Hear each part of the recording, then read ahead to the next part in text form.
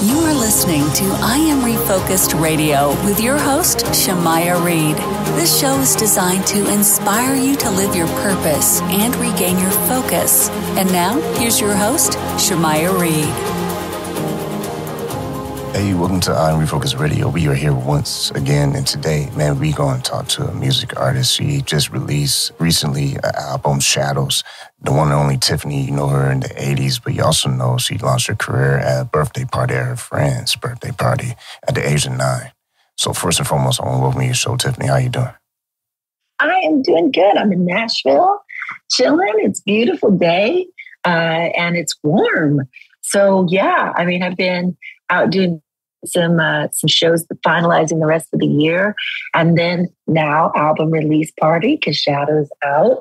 So that's happening December 4th. So just getting ready, having a moment in my own home here in Nashville, and just relaxing this morning and enjoying, you know, the album finally being out. It's been 2 years we've been waiting and postponing. So it's finally, it's real. I love it. And congratulations on your album coming out. How does it feel to have it just finally be polished up and released and ready for the masses to listen to? Because this is a special album. It's a lot of storytelling and just a lot of you just being vulnerable.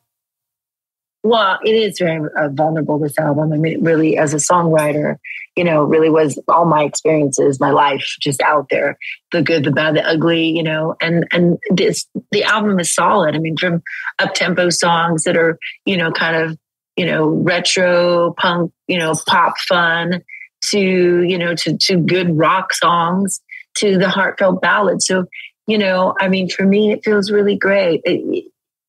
It's really nice now that the album is out, tiffanytunes.com, for everybody to go and be part of all things Tiff World. There you can find where Shadows is, you know, and come be a part of, you know, all the behind the scenes, because we're just going to keep living the music. But I mean, I love the comments, you know, people are like, wow, this one is the best one. I mean, this one, I love these tracks. I Like the Rain. And, you know, and it gives you more and more of that support, if you will, I guess, or confidence. I felt comfortable releasing the album. Of course, I love it and believe in it, stand behind it. But, you know, when people go, yeah, this is really good, and it puts a smile on your face, you know? So it's a great feeling. And with the album, there's 11 songs on there.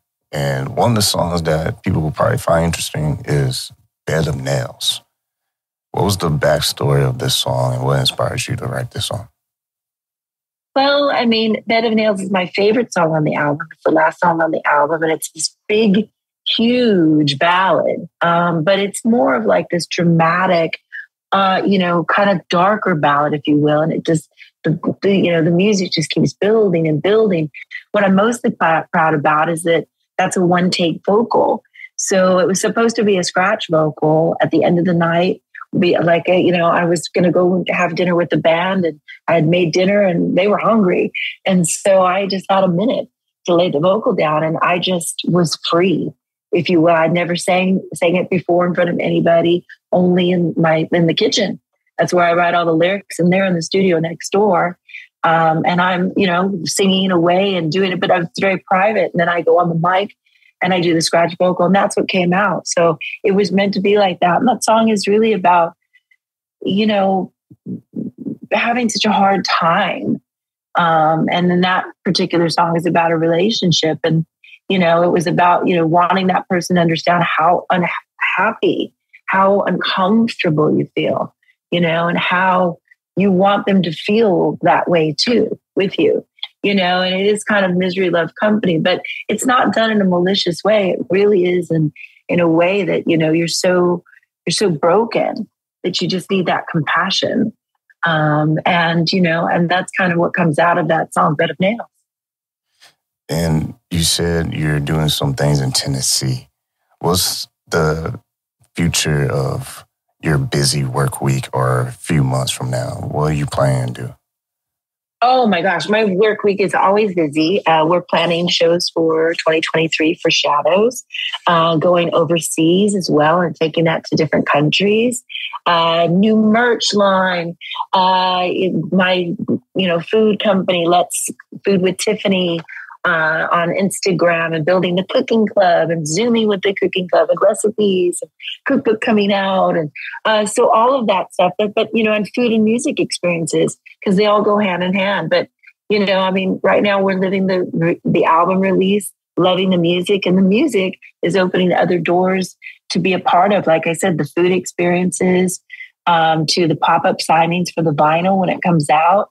We're just going to rock it and live it. And now that we can be out there living, music again, I'm going to take all those opportunities. And once again, we've been talking to Tiffany and her album that just released recently, Shadows. People want to follow you on social media.